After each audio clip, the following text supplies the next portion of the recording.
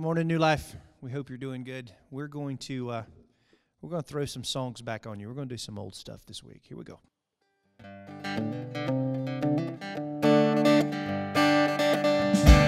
'Tis so sweet to trust in Jesus, just to take Him at His word, just to rest upon His promise, just to know thus saith the Lord.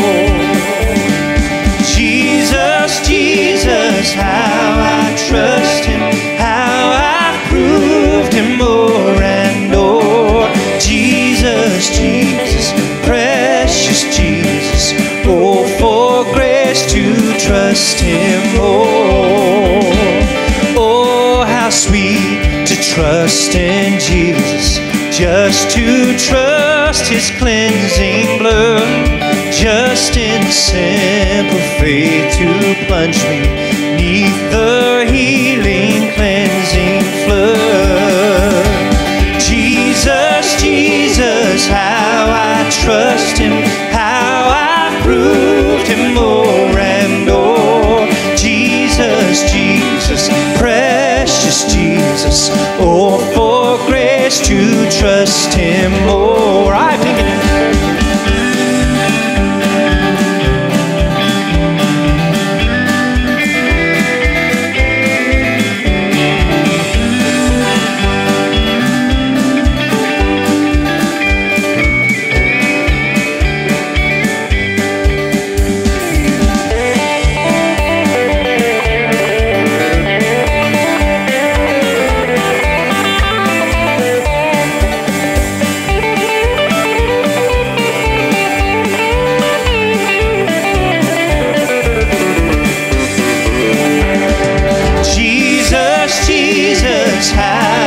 Trust Him, how I proved Him more and more. Jesus, Jesus, precious Jesus, oh, for grace to trust Him more. Oh, for grace to trust Him more.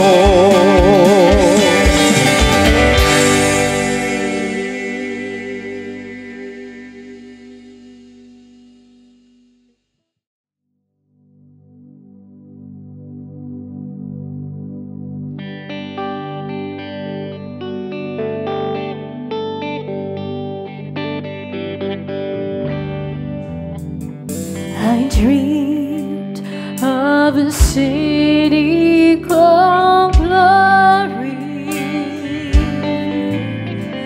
so bright and so fair. When I entered the gate, I cried, holy. To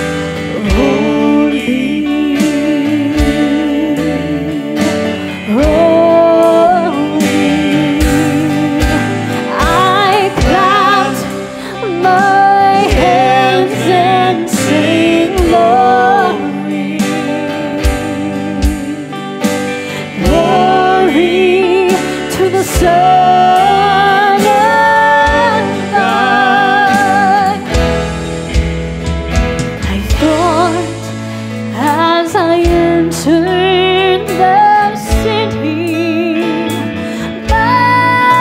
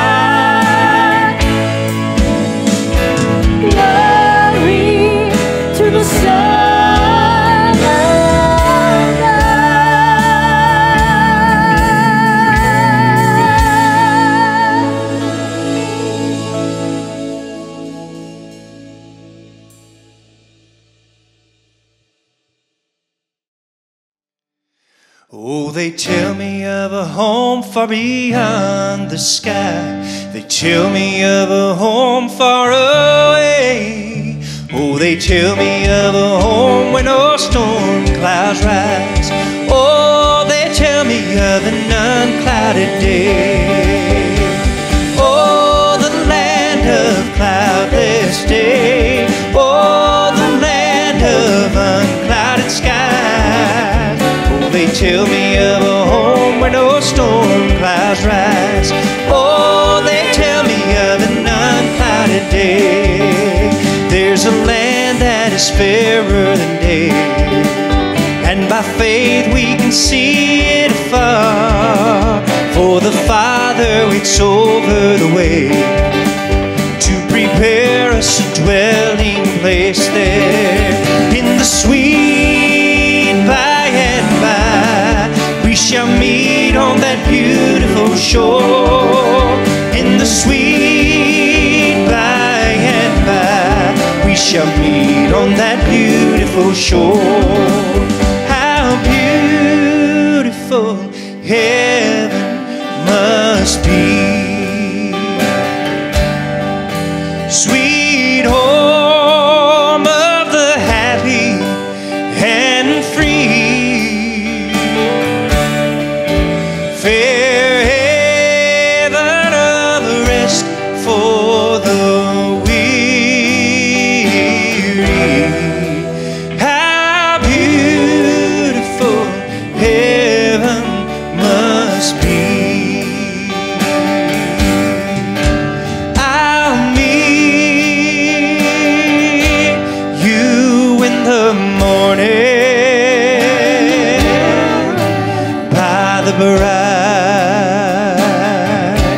riverside, and we'll sit down by the river, and with rapture old acquaintance renew. You'll know me in the morning by the smiles that I wear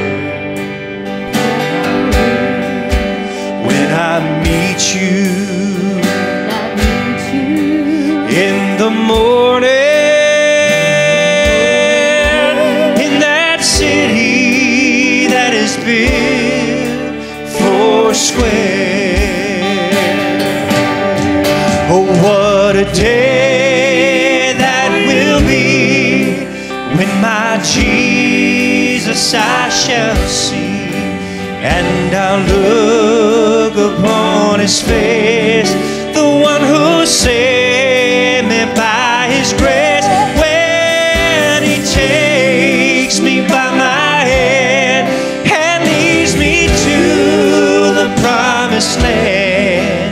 What a day, glorious day that will be, when he takes me by my hand and leads me to the promised land. What a day, glorious day that will be.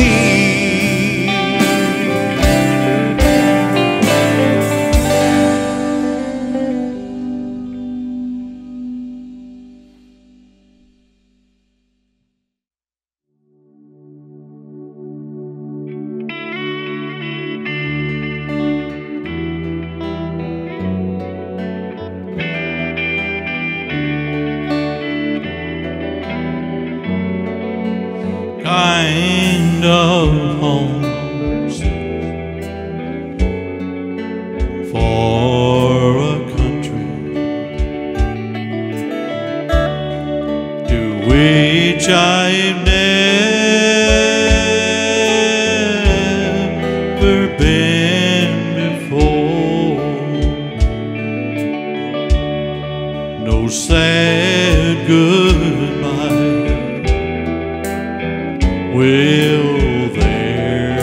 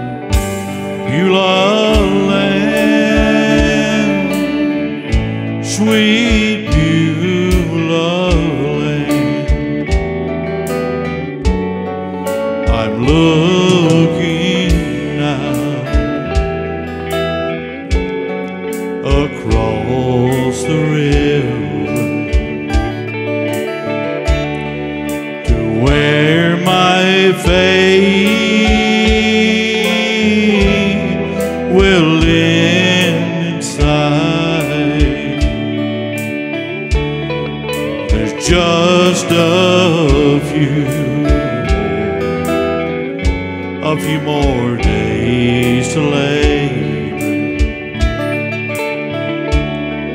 and I will take my heavenly flight. Beulah land, I'm longing for you, and someday on thee I'll stand, and there my home shall be eternal.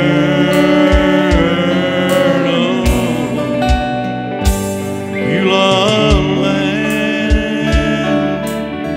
sweet Beulah land, there my home shall be eternal.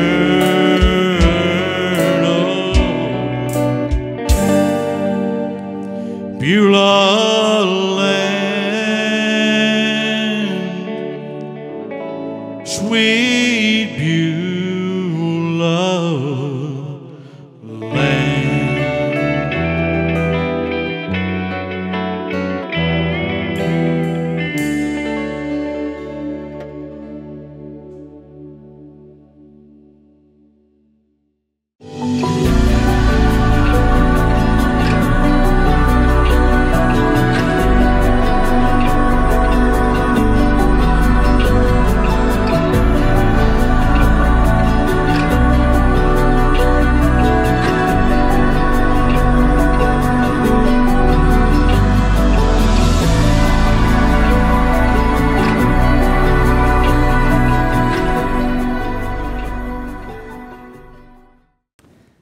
Good morning. If you have your Bibles, grab those. We are going to be in Romans chapter 12. We're going to look at one verse this morning. Romans 12:12 is where we will be. So you can flip over there, or you can be on your devices getting to that place. And so I just want to take a moment and let you know that this coming week, we're going to be putting out some videos just to kind of update us and try to project out when we will gather again in this place. Had the opportunity this past week to meet with our staff and pray through some things and look at some stuff and try to organize some things as we look to proceed in the future, as well as having the opportunity to get with our trustees and put some things together and just look at ways that we can be safe, look at ways that we can get back together again and gather corporately. And so for us, what we're looking at is we're just eyeing the end of the month.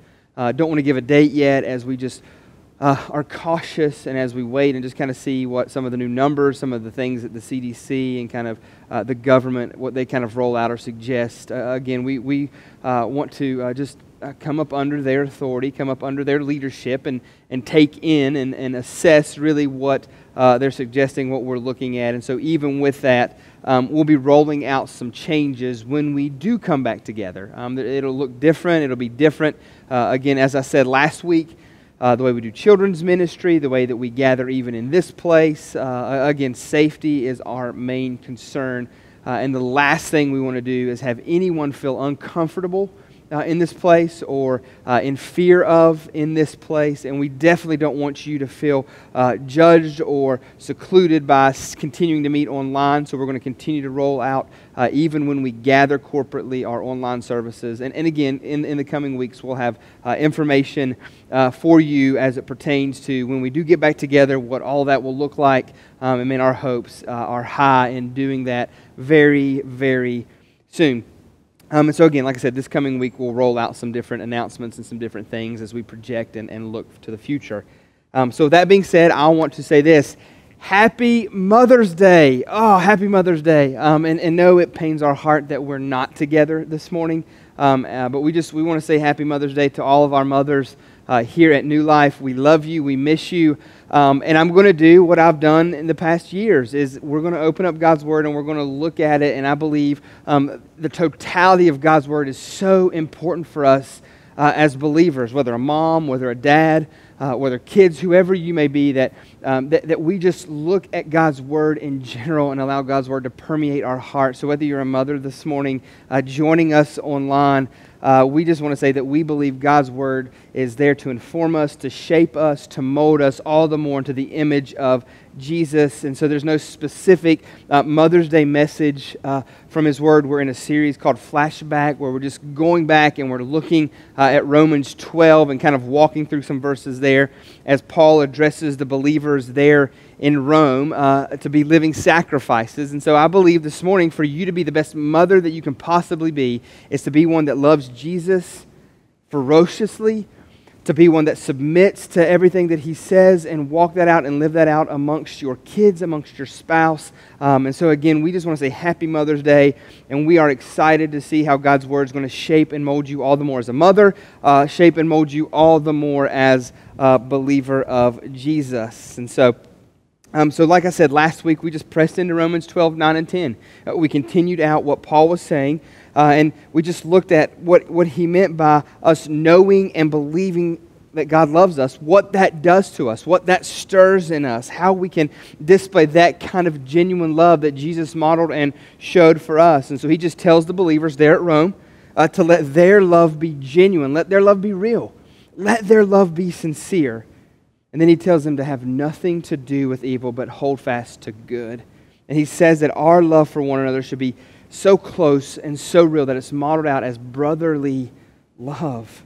And so then we closed last week by looking at how he said that we should try to outdo, almost this thought of one-upping each other. So as believers, because of this love that Jesus has showed to us, this love that Jesus has modeled to us, and because we can know love because He first loved us, as a result of that, this love should compel us to live out and to act and to be a certain way to the point where it's like we outdo each other in love. Like we try to outdo, one-up one another all the more. So how can I take care of you? How can I honor you and make you important and make you feel valued? And so Paul instructs the believers here at Rome to do that very thing. And so this week we're just going to continue looking at Romans 12, and we're going to see how Paul instructs the believers here this morning to be a living sacrifice. I'm going to ask if you would join me as we pray, and then we will jump in to our scripture here in a moment. Father, we love you. Jesus, we need you. Again, thank you so much for the mothers in our church. God, we hate that we can't gather together this morning in this place corporately to honor and to love and to just say thank you in person. But Father, we pray that you encourage them through the reading of your word, through the proclamation of your gospel. God, we pray that you permeate the hearts of not just moms, but anyone who would hear this morning online your word proclaimed. And so, Father God, speak to us. Help us to dive in and to understand in a greater way your heart, your desire for us as your children, what we're to do to be lived out. So, Father, again, thank you for this morning. Thank you for all that you're doing in us in this time of difficulty, in this time of difference. God, help us be your hands and feet in our community. Father, we love you. We need you. In your name we pray. Amen. So all of us, every single one of us, we all encounter trials. We all encounter difficulties. We all encounter sufferings throughout our lives. It's just inevitable. It's going to come for us. And I would imagine even more so now with what we're going through, with what's happening in our culture, in our world. These are trying times. These are enduring times. And I believe that this morning that this word that God has for us here in Romans 12:12 is going to help maybe encourage, help combat that a little bit. It's going to help lead us and guide us. But hear me, God's sons and daughters, for us as God's people, we can overcome these difficulties, these challenges, these struggles through following the example that Jesus has set for us. For following examples that Jesus set for us. And so we all encounter trials. I don't care who you are. You're going to encounter trials or difficulties or suffering throughout your life. It's going to happen. If it hasn't yet, you just haven't lived long enough. But it's coming. It's going to get you. And so Jesus warns us, and He even tells us that life can be difficult. That life can be hard from time to time. That there's going to be these things that are going to come into your life. They're going to upset or going to change the course that you're headed. John 16:33, He says it like this. He says, I have said these things to you. So He's like, I'm telling you these. I've told you this. That in me you may have peace. Jesus says that there's true peace found in Him. But He says, in the world you will have tribulation. Think about that for a moment. He says, in the world you will have tribulation. Not that you might have tribulation, not that you possibly could have tribulation, but that you will have tribulation. Jesus tells us that we're going to have difficulties. We're going to have struggles. And it has nothing to do with how much you love Him or how much you don't love Him. So all this prosperity nonsense, if you look at it through those lenses, then it had to be that God hated the Apostle Paul, which we know not to be true. And so Jesus says from His own mouth that you will face tribulation, that you will face trials, that these things will happen, that it's a certainty, not that maybe or could be, but that you will have this. And so why is that? Why is that the case? Why does stuff happen to the believer? It's because we have a real enemy.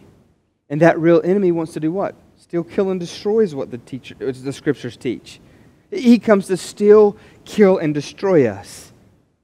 Why? Because what we believe is contrary to what He stands for. The enemy wants glory. The enemy wants honor. The enemy wants fellowship. That's what he wants. And everything that we believe and stand for is contrary. One, to Him, to the flow and the pattern of this world. It's everything that we stand and believe in, it's contrary, it goes against that. And then two, it's even contrary to the very nature of who we are. We still fight the flesh. We still battle the flesh. And then Jesus encourages His disciples as He continues on here in verse 33. He says, but take heart, I have overcome the world. So what Jesus tells us in John 16:33 is that He's told us this, it's coming, that we're going to have tribulations, that not might, but we will have tribulations. There's peace in Him, even in those tribulations. And take heart because He has overcome the world. He's overcome the system. He's overcome these ways. And so just because that we are Jesus, just because we belong to Jesus doesn't mean that we're immune to this. Doesn't mean that this will go around us or not mess with us. I would argue that it's quite the opposite. Because we do belong to Jesus, tribulations are coming for us. Difficulties are coming for us. This world can't stand us. That enemy that I talked about despises and hates us. And so as a follower of Jesus, we don't have a buffer that just deflects this hurt, these disappointments, these pains from entering our lives. We don't have just a buffer. No, we have one that we can run to that sympathizes with us, is aware of our hurts, has walked the same road that we walk, that can relate to us in that way. So this morning in this small but yet powerful verse, what Paul's going to do, he's going to provide us with three vital keys to responding to hardships. He's going to say choose joy and hope. He's going to say be patient, and he's going to say to continue to pray. Just press in and pray.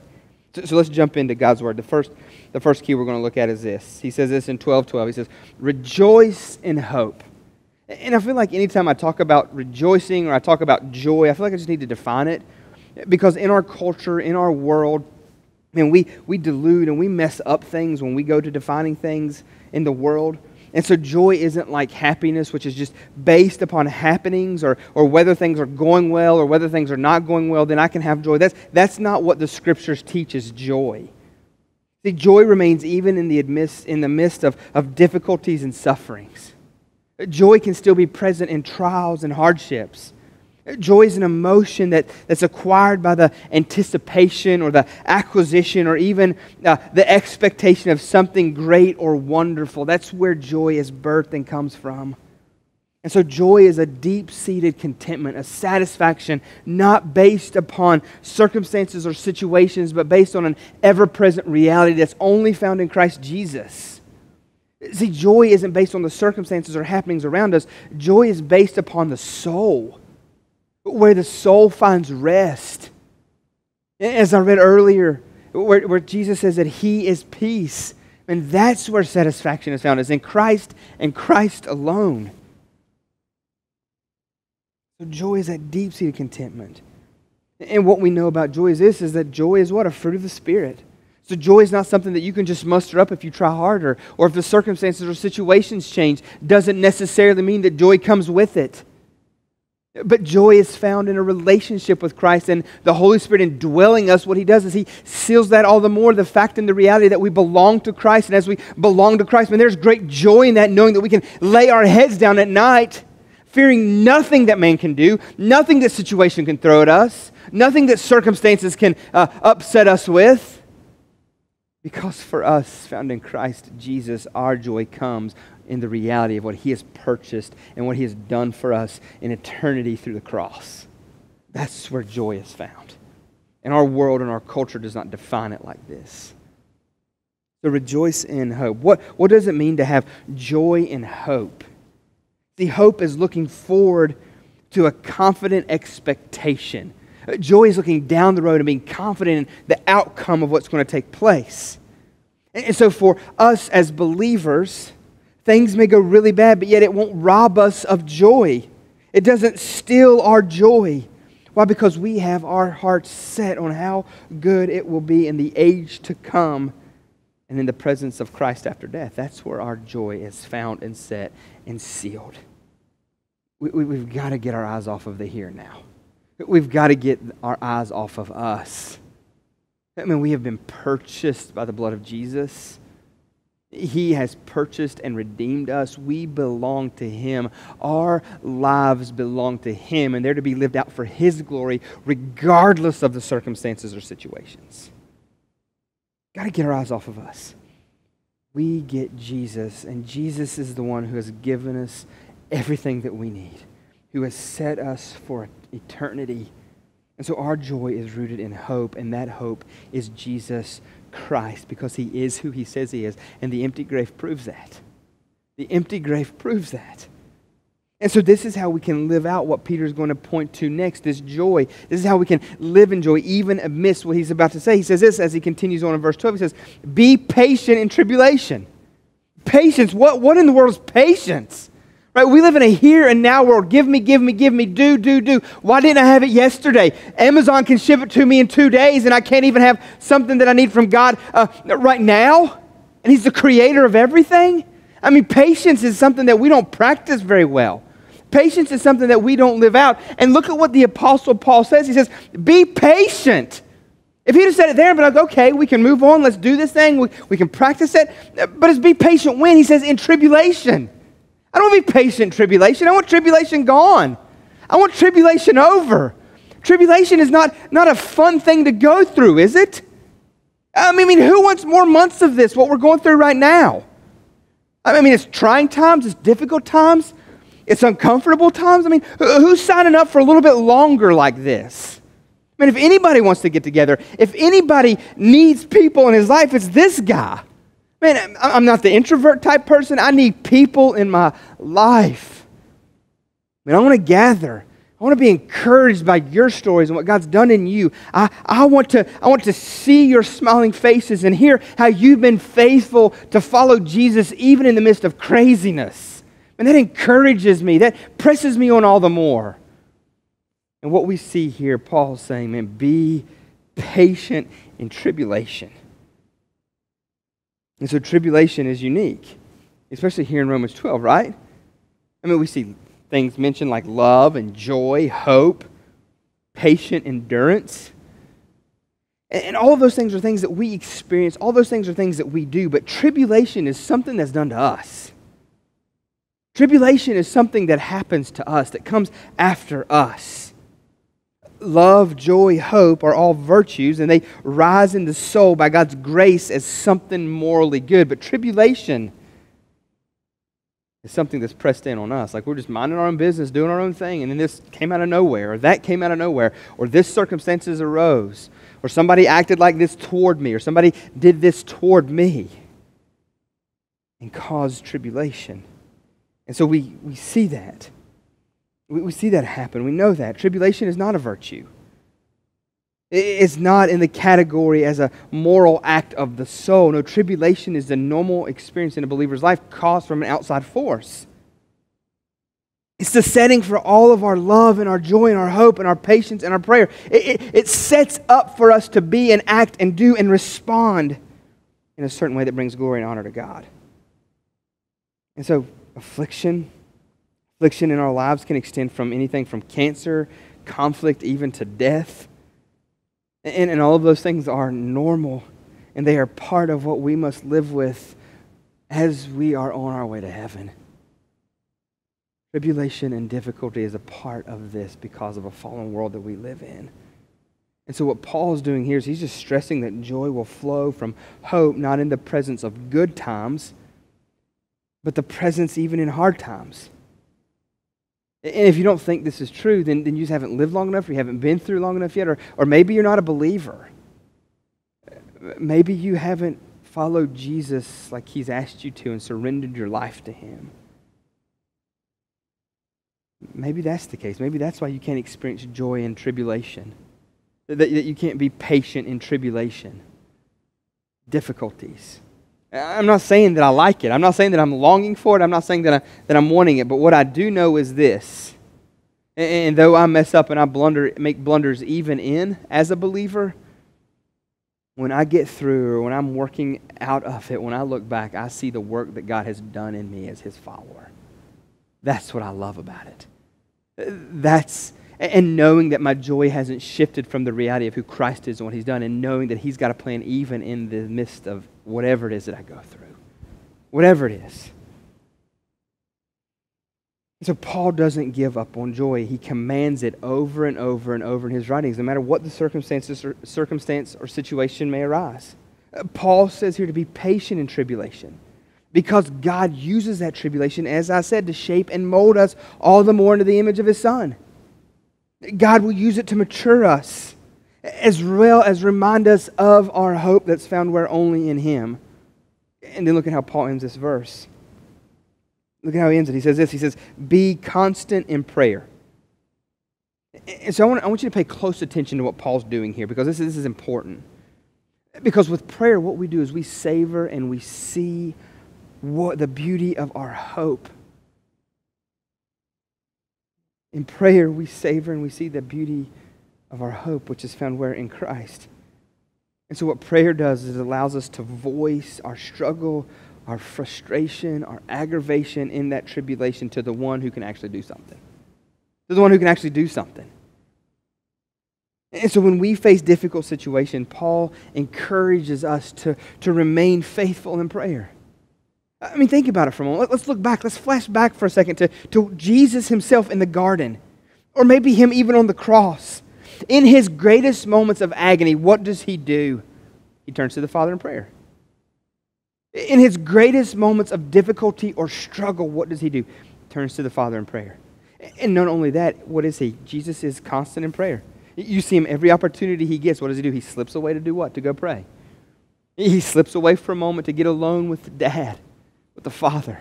He's modeling and he's showing those disciples, and even us here today in our world, of our great need to be in fellowship with the Father. To be constant in prayer. I mean, that should be our heart. That should be our motive. That should be our attitude.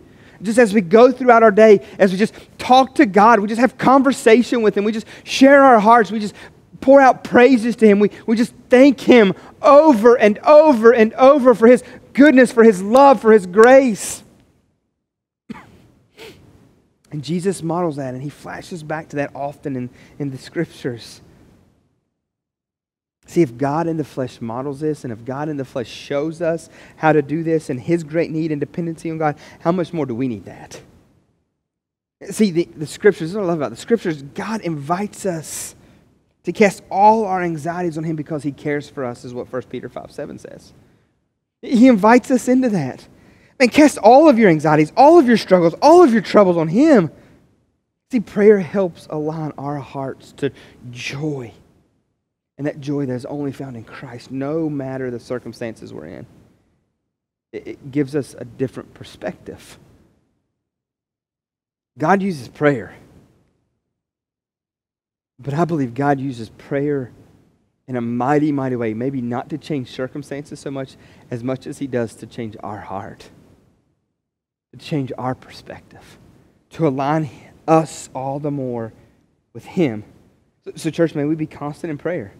May we be constant. May this be known to us. Man, what are they doing? What as a neighbor, what are you doing? Man, they're just praying.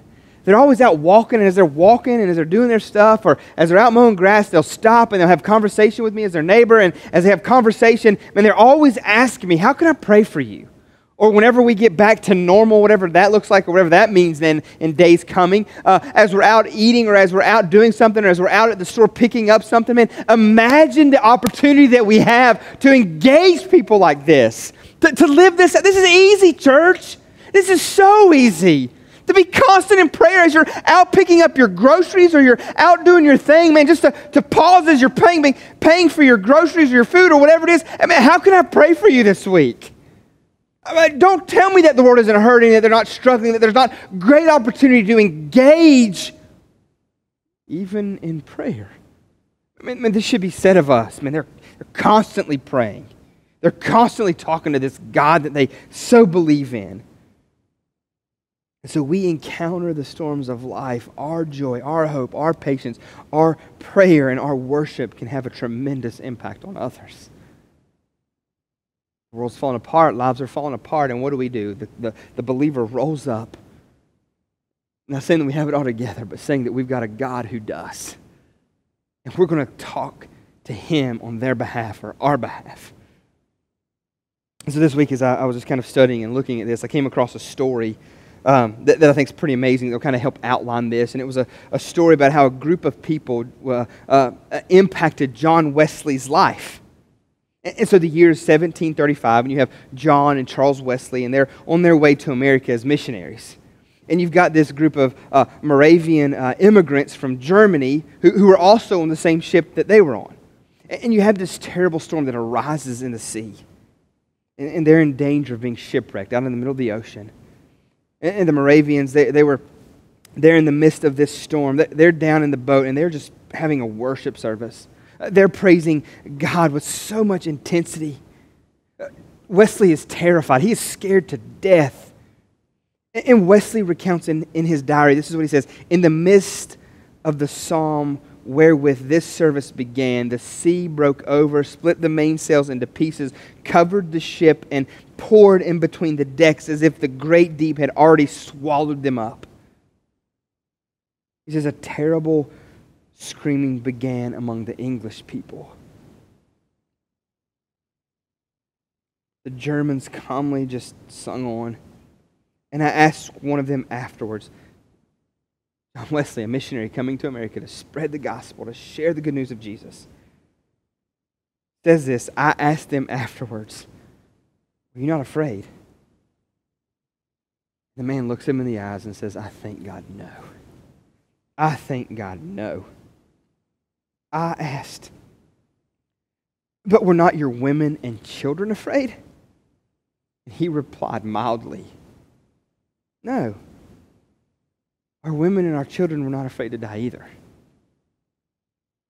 The storm was boisterous, but the Moravians kept praising God, and finally the storm subsided. Man, what a picture. What a picture. We see this even with Jesus and His disciples. I mean, John Wesley coming to America as a missionary to proclaim Jesus. And he's on a boat with these group of believers from Germany. And the storm arises. And they're not even aware of the storm. Why? Because they're so focused on Jesus. They're so enthralled by Jesus Christ. And they're worshiping and they're praising Him. The boat's falling apart for Pete's sake. It doesn't even matter to them. Why? Because they are so constant in prayer and worship of who Christ is that life means nothing in the midst of the storm.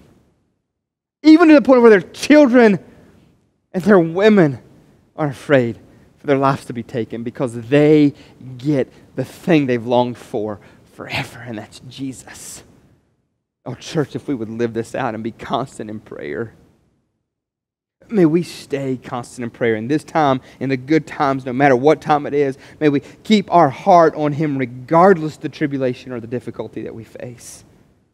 I mean, I urge you in this time, pray. Pray often for yourselves, for your loved ones, for the world, that God will just reveal to them who He is, what His hope is like. So may you feed your life with prayer, in relationship with Jesus. you focus in on Him. May you be constant in Him, the one who can sustain and keep you. So as we encounter difficult times in our lives, we can flash back to Jesus as our example. And we can know how to respond with what? Joy, with patience, and with prayer. So if I was to sum up Romans 12:12, I would do so like this. Tribulation, trouble, calamity, conflict, cancer, death, all of these are the normal conditions of life in a fallen world. But Christ has come. He has broken into our tribulation and He has taken it on Himself. He has carried our sin. He has bore our curse. He has absorbed God's wrath and He has become our righteousness. He has conquered death, hell, and Satan, and He has opened the door of paradise for all who will trust Him. He made His glory the center of that paradise so that we would have the highest pleasure possible. So, church, in this hope, we rejoice with joy. And in this joy, we endure with Jesus and all the sacrifices of love. And so this week, may God bless you. May He keep you all the closer to Himself as you press in and you stay constant in prayer. Don't see the storm, see the Savior. Don't look to the turbulence, look to the one who controls and is over the turbulence. Man, may God bless you. May He use His word to shape and mold you all the more into the image of His glorious Son so that you can live as a sacrifice every moment of every day. May God bless you, and may He use His word to do that. Father, we love you. Jesus, we need you. Thank you for your word. Thank you for your promises. Thank you for hope. God, thank you for patience. Thank you for joy. All of those are sweet, sweet gifts given to us by your Holy Spirit. God, fill us, I pray. Help us be your hands and feet in this world. Jesus, we love you. We need you. In your name we pray. Amen. Hope you have a great week in your life.